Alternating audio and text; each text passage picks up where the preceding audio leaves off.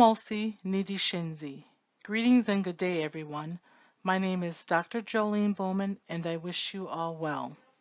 As we come together for this presentation, we are keeping the healing of our students, our children, our grandchildren in the center of the work that we do every day. Welcome to Exploring the American Indian Boarding School Experience presentation, where we will go through an activity, review a historical timeline, and a documentary before doing a deep dive into the education at the Lutheran Indian Mission in Red Springs, Wisconsin from 1901 to 1920. My interest in American Indian boarding schools grew in 2009 as a result of an assignment that required me to research and present on American Indian boarding schools. I chose to conduct my research on the Lutheran Indian Mission School in Red Springs because it was local and because it had connections to my tribe. During my research at our tribal Arvid E. Miller Historical Library and Museum, I found that despite the positive written history, there had to be more, because it was contrary to the history of American Indian boarding schools that I had previously read. This led me to go out into my community and to talk to elders, which resulted in the oral stories starting to flow. I soon realized that the oral stories needed to be documented, so I wrote them down for publication and put them into this presentation. Another inspiration of mine came from my grandparents, who also attended the Lutheran Indian Mission School, because they were able to create a safe space free of historical trauma for all who knew them. My mother added to this when I was growing up by making sure I had the support and resources to be successful in school. On days when I did not want to wake up to the alarm, she would come in my room and say, "It's time to get up." When I told her I did not want to go to school, she would reply, "Well, how do you expect to become president if you do not want to go to school?" And if I said I did not want to be president, she would open my window curtain and let the sun shine in and say, "Sure you do. Now get up so you're not late for school." Well, today I can say that I served as past president of the National Indian Education Association and as a past vice president for Stockbridge, Muncie community. You can also help to create a safe space free of historical trauma by surrounding yourself with positive sources where you can learn, grow, and explore. To work through trauma or someone's story begins with love and all the fixings that go with it, to gain one's trust and to build an unwavering relationship. Getting to know others on a deeper level will help craft relationships that are free of distractions and open to endless opportunities. Modeling civility at the core of each day and expecting nothing else is a good start, because remember, there is no such thing as a bad person, only a bad memory. Before we start the activity, I would like to share the understanding that during this period of history, from 1870 through 1900, national attitudes and policy towards Indians largely focused on controlling Indians and forcing them to change. It was also a time when federal Indian agents and Christian missionaries exerted a great deal of control on reservation lands, and they were often corrupt, stealing the annuities and commodities that were intended for the Indian communities. This period of American history also saw the beginning of the boarding school era, a time in which American Indian children were forced to attend schools far from home and family, and where their traditional ways of life were totally banned and severe punishments were given for even speaking a tribal language.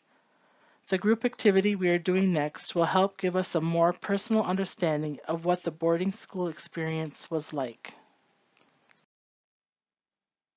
To clear our minds of the outside noise so that we can take in this experience, let's get comfortable by finding a position in your seat that feels right to you.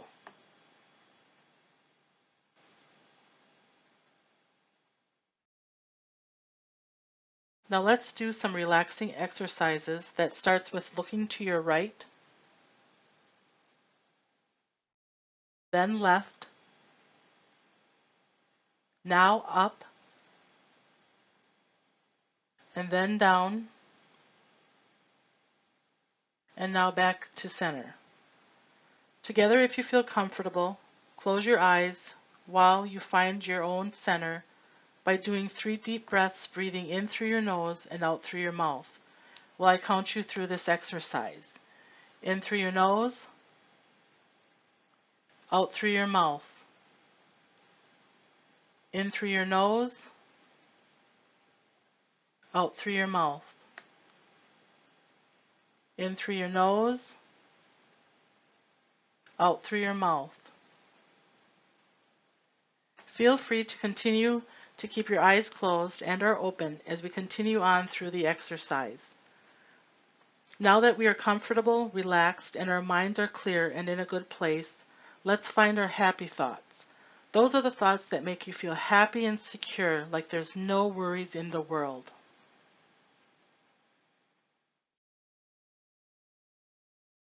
Just breathe calmly as I talk you through an imaginary journey that asks you to think about what it would feel like if aliens came down to Earth and said they were going to take you away to another planet to be re-educated, shaped, and molded in the beliefs of the aliens. Imagine how it would feel like if you were forbidden to speak the language from Earth and would have to learn the language that the aliens spoke, have to study the history and culture of the aliens, and have to practice the same religious beliefs and ways of the aliens that included eating, dressing, and grooming just like the aliens. Okay, open your eyes if you closed them. How do you think you would feel if this really happened to you?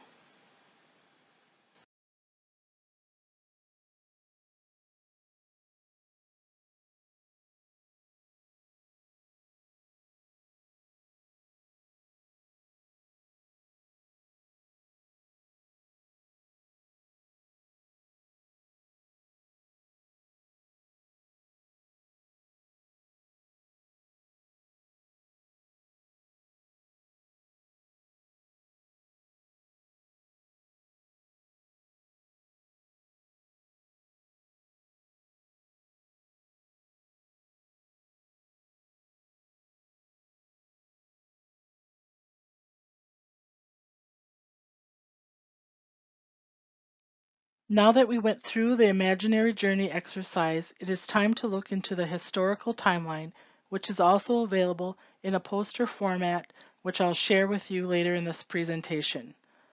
As you can see, the American Indian Boarding School is said to begin with the Indian Civilization Act Fund of March 3, 1819. It is not until 1875 when General Richard Pratt takes Apache prisoner of wars to Florida for a social experiment that Indian boarding schools start to take off. Here is a picture of General Pratt and a quote from him that reads, "A great general has said that the only good Indian is a dead one, and that high sanction of his destruction has been an enormous factor in promoting Indian massacres. In a sense, I agree with this sentiment, but only in this, that all the Indian there is in the race shall be dead. Kill the Indian in him and save the man." Then 53 years later, in 1928, the Merriam Report is published. The Merriam Report was a survey of the economic and social conditions of the American Indians during the 1920s. Data was collected by field work for approximately 7 months, with 95 different jurisdictions that covered either reservations, Indian agencies, hospitals, schools, or communities where Indians had migrated. Particularly, all western states with any considerable Indian population were included in the field work. The findings of this report expose the abuse, neglect, and failed American Indian education practices in U.S. boarding schools. Before reviewing the documentary, I want to remind you that there are Kleenexes available in the room, and to practice self-care by leaving the room, if needed, as the viewing of this documentary may bring out emotions that you were not expecting. The documentary of the trauma experienced from those who attended the Thomas Indian School and the Mohawk Institute in Western New York, titled Unseen Tears, The Impact of Native American Residential Boarding Schools in Western New York by Ron Douglas. Due to the limited time, we will be reviewing Part 1 now, and you can review Part 2 on your own. I would like you to pay close attention to the quotes and reflections from American Indians who experienced a boarding school education, such as, what was life like in the boarding schools? What reactions did they have to this type of education? And what are some of the motives behind the movement to educate Indians in this manner?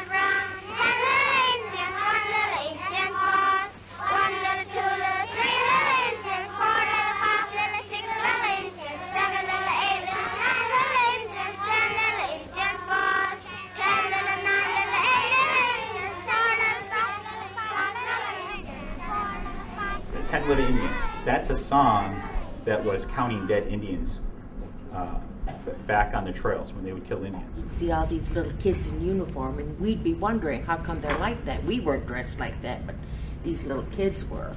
I remember being younger, growing up on the reservation, and being told, don't trust white people, don't listen to them. You never told why. The government schools are constantly being built and hospitals added. We bring them in, clean them up, and start them on their way to civilization. I would ask social services and human services audience, how many people know about residential boarding schools? How many people here do? This never makes it into the history books. This is never talked about. Why did those schools get started, and who started them, and what was the rationale behind it? And the first general policy was the only good Indian was a dead Indian, that we needed to be killed, exterminated, eradicated. Once they realized that's a little bit more difficult to do, is to have mass genocide of a population, the policies changed from killing to killing the Indian and saving the man. There's a General Pratt who was well famous and documented for using those words to kill the Indian and save the man, and that we are subhuman and that our ways are savage and we need to be civilized. Well, and the governments in Canada and the United States followed that policy up until the 1980s in one form or another. There is a boarding school far, far away where we get mush and milk 3 times a day. Oh, how the huskies run when they hear their dinner bell. Oh, how the huskies run 3 times a day. Like I say, I went to the mush hall when I was 4 years old. I was there for 9 years, and once in a while we'd come home in summertime, but not all the time. When the counselors came and told my dad that he couldn't raise us properly, we were at the mush hole 1 week and our heads were full of bugs. Well, there's a lot of sad times, but I mean, like, I didn't get like angry and have any resentment until after I got out, because I didn't know, like, from 5.5 to 16, they just thought it was just like a normal upbringing, like to not have no parents and stuff like that. So that's and after I got out, and then they thought, well, this is the way they were supposed to be treating us. think my mother couldn't take care of us because our father was into alcohol. Me and my sister, we started there in 1945. I was 5 years old at the time. We had all our hair cut off. We were made baldies. We were really bald. And that wasn't a very good feeling to have. And they used to call us mushhole baldies. That's what the kids on the reserve used to call us. Well, we can go in now. I mean, this is going to take like all day, eh? Jeez.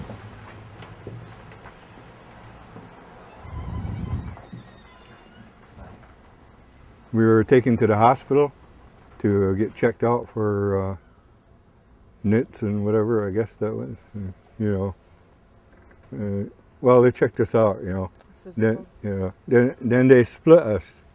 The school was split in age group and by the boys and girls. Boys were on one side, the girls were on one side.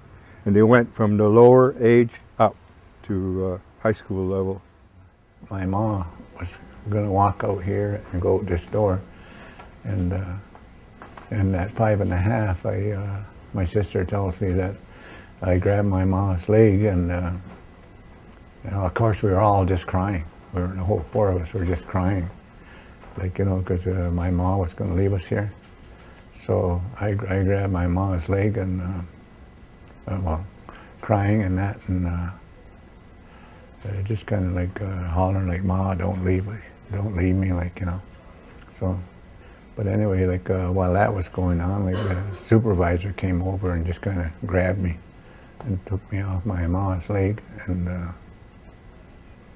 then my mom just walked out, and I never seen her for those 10 years that I was here. She never come to see me once.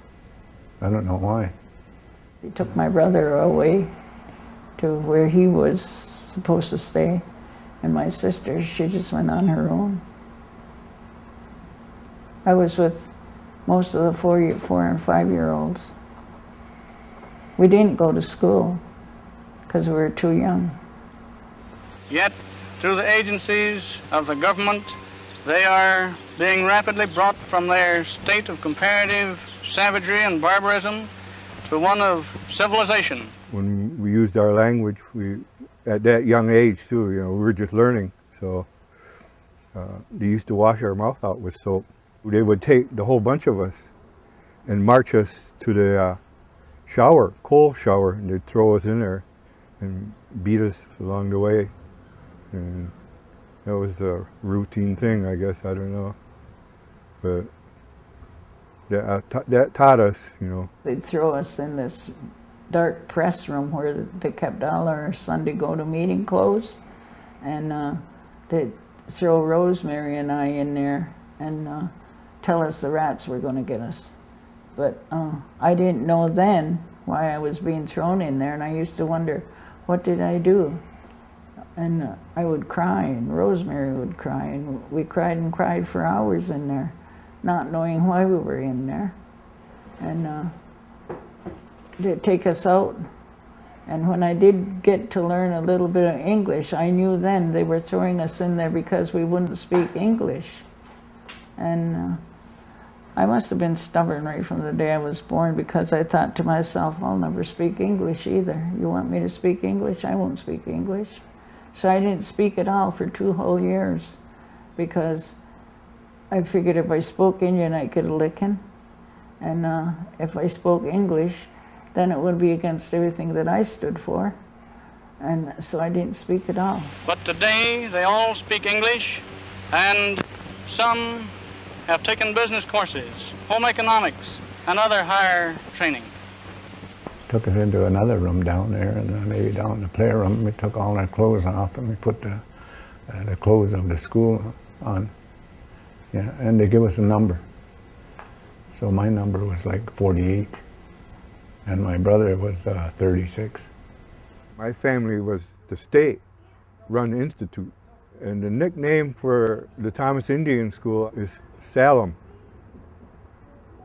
And Salem was derived from asylum. And you know what an asylum is. It's for crazy people. So we were thought of as being crazy, I guess. They were just considered bad people, bad children, but they weren't bad children, okay? They were placed there for so many different reasons, but not because of any kind of delinquency on their part.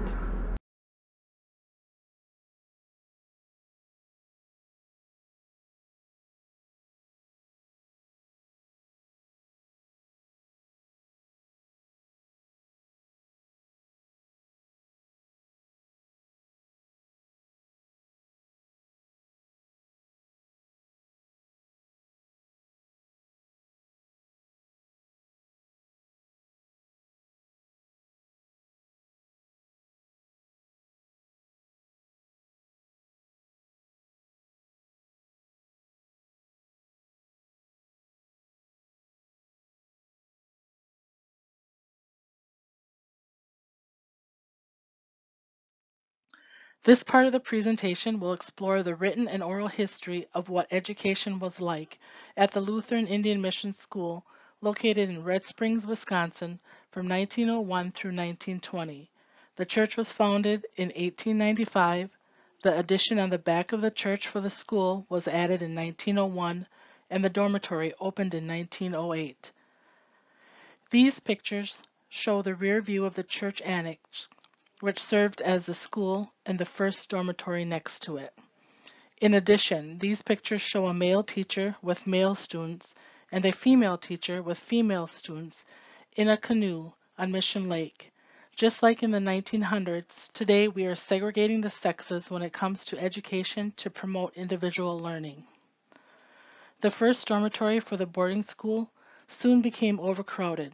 Classrooms had 48 children crowded into a 14 by 23-foot room, and the children slept in seriously overcrowded sleeping rooms on the second floor, which was the attic where little daylight ever shone through. Due to the overcrowding conditions of the first dormitory, a second dormitory was built and opened in 1921 as pictured here. The first dormitory, which opened in 1908, now served as a school of 3 classrooms, a confirmation, and a conference room. Notice the children in the front of the second dormitory performing a drill on the maypole in the front of the new dormitory. The maypole was a tall pole decorated with colored ribbons around which the children danced. The maypole was not part of Native tradition, but was used in European celebrations for May Day.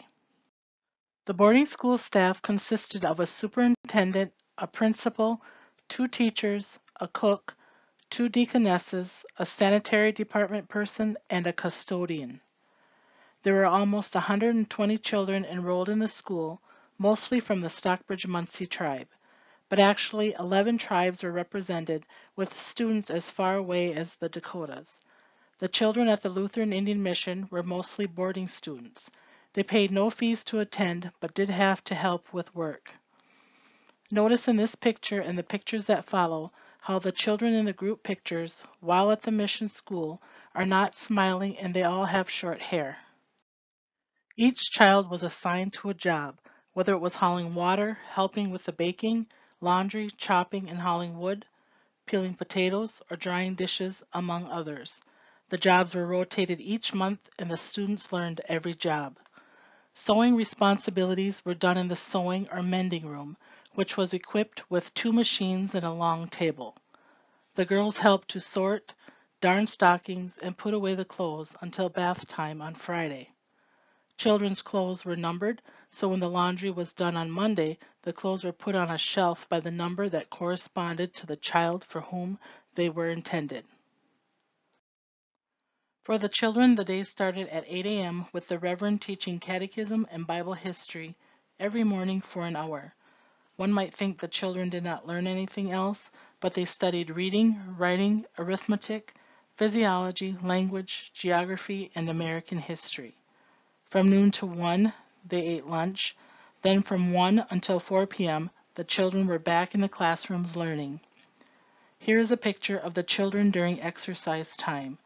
Notice how they are in a straight formation, similar to a military drill, except they are facing their teacher and not a military sergeant. After classes and eating supper, students focused on their chores and responsibilities. After chores and before study time, the children were returned to the dormitory where some time was left for leisure time. During leisure time, the children spent time skating on the lake and sliding down the hills in the winter, and in the summer, swimming, taking canoe rides, and playing outdoor games.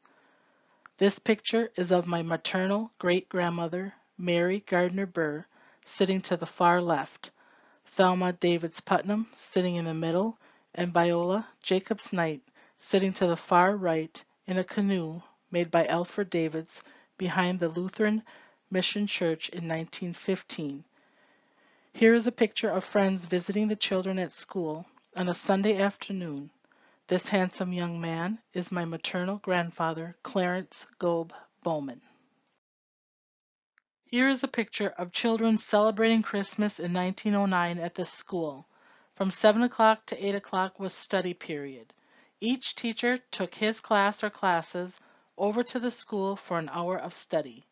Assignments made during the day now had to be worked on and ready for the next day. After study period, the children were returned to the dormitory for bedtime. At bedtime, each deaconess took the children to the bedroom where evening devotions took place and individual prayers were offered. In the 1930s, the acreage of the campus was sold as a result of the Depression, and the second dormitory was dismantled. The wood salvaged from the dismantled dormitory was used to build the old Stockbridge Presbyterian Church and Morgan siding. The school building laid in disrepair before it was determined to preserve it as a landmark. Due to Mr. Clarence Chicks and many of his friends, a program of restoration began. Today, that restoration is a Wisconsin historical site and serves the community and the church. The church is still active today with regular services every Saturday night and additional services such as baptisms and funerals as requested by its members. The school is used as a hall for members to use as a gathering place to visit and serve meals. And this is my maternal grandmother, Leona Burr Bowman, attending the 100th year anniversary of the church with a Mission Kids reunion on August 8, 1998.